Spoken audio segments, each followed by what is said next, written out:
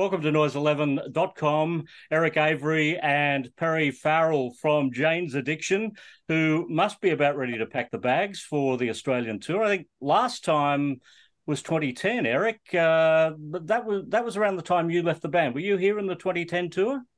I was. Those were the last shows, I believe, actually, were the ones down in Australia. Yeah, Wow. Well, each time. It's great to have you back then Eric, because quite frankly, the last band you were in was garbage. Wah, wah, wah. Oh dear. Yeah. Yeah. Well, I'm happy to be back, though. Yeah. Perry, 2010, 2003, 1999, 1996 for Porno for Pyro. So you've had quite a number of tours in Australia, and they've been very, very successful. You know the land well, but it's been a long time. It's been like 13 years since we've seen you down here. I know. I'm so glad that I'm still alive. I can come back. There has been some new music. Now, I did note that you played a song called True Love recently. So is that part of an upcoming Jane's Addiction album? Yeah. We our plan is we first go down to Australia and have another great time down there, and then when we get back, we go right into the studio. And Eric's fourth record with me. Mm-hmm. We start our fourth record together. Yeah. Okay, so you've previewed True Love. Will there be other previews prior to the album coming out? Ooh, I don't know, Eric. What do you think? I don't know, Parrot. I'm down. I'm down. We could bring one out while we're down in Australia. All right, let's do it. Yeah. We're ready for it. Australia has waited 13 years for Jane's Addiction. We deserve a new Jane's Addiction song when you get here. All right, at least one. I'm down for it. Yeah. There's this one song that we've been meaning to do live that we haven't done yet, and I think it might be just a touch of cold feet, because it's such a great song, but it's something that we have a lot of faith that it's going to be a beautifully well remembered song. It's just a case of cold feet. So being that your water is so cold anyways, you might as well, right? Yeah. Just jump on in. That sounds good.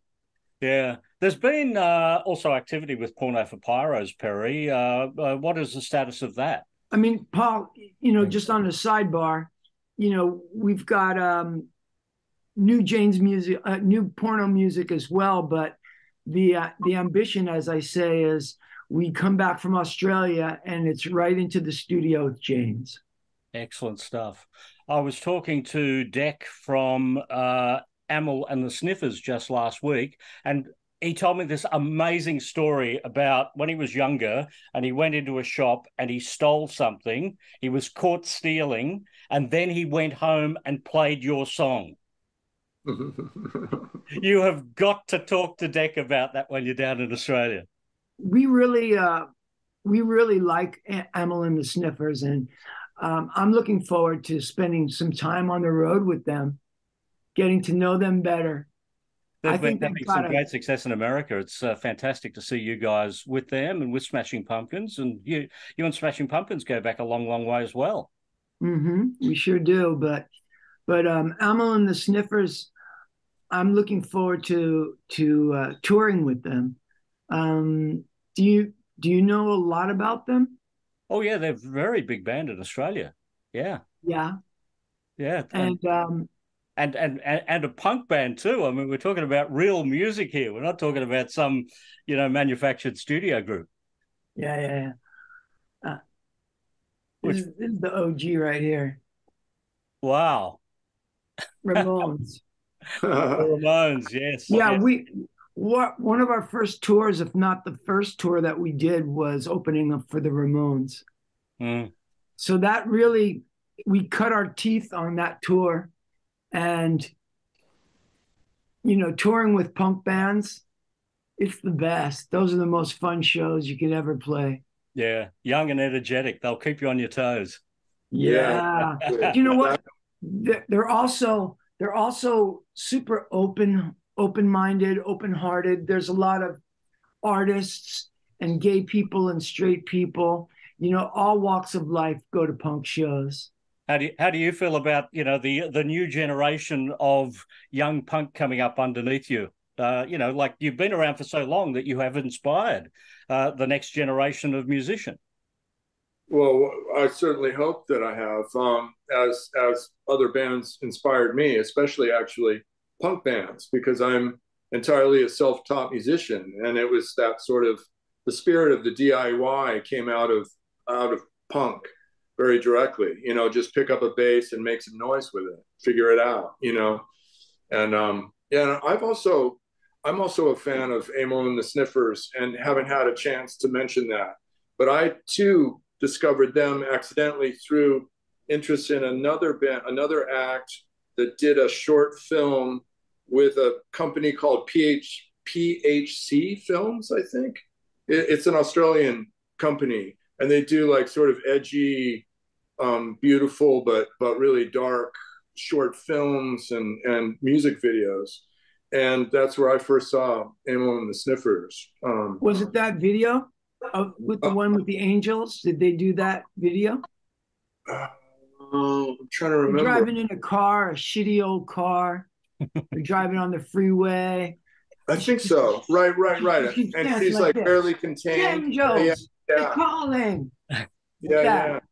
I think so. That's the one. Yeah, I love that video. This tour is a great pairing with you and the Smashing Pumpkins. And Eric, you've also had an innings with the Smashing Pumpkins, haven't you? So, it's almost like, the double header bands are both your bands. Yeah. Well, yeah. I mean, I spent probably two weeks, with Jimmy and Billy, doing some writing some years ago. But that was a couple of weeks. Yeah. And ended when I asked to be paid. Well, you might want to confront Billy backstage when you're in Australia then. He'll be able to pay you in Australian dollars. They won't be worth anything anyway. Yeah. How's the economy doing now? Oh, the economy's doing fine. Good. Yes. You aren't coming to a third world country, Perry. Do not fear. Hey, I've done it before. I don't mind third world countries. I actually feel very at home.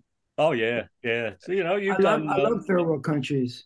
You've done the pubs and clubs down here. You've played Big Day Out. You've been on all levels of show, and this one's going to be a big one as well. Yeah, I think so. But as we've discussed earlier, starting out in the punk venues and even smaller, Eric and I started out playing backyard parties, keggers. Mm-hmm. So from there, it's all good. You know what I mean? And sometimes those gigantic shows, they're not as memorable as the smaller ones. When the intimate ones, you can really see up close, right into people's eyes. And they might be my favorite. Some of those shows, we started before there was cell phones. Most people didn't even have cameras. But I like to remember those days as those shows as for your eyes only type of shows. And those ones, they actually stick in your memory. It's more important that you remember them, Yeah. It's all good. Any level is fine as long as we're making music and having fun out there and the audience is getting off.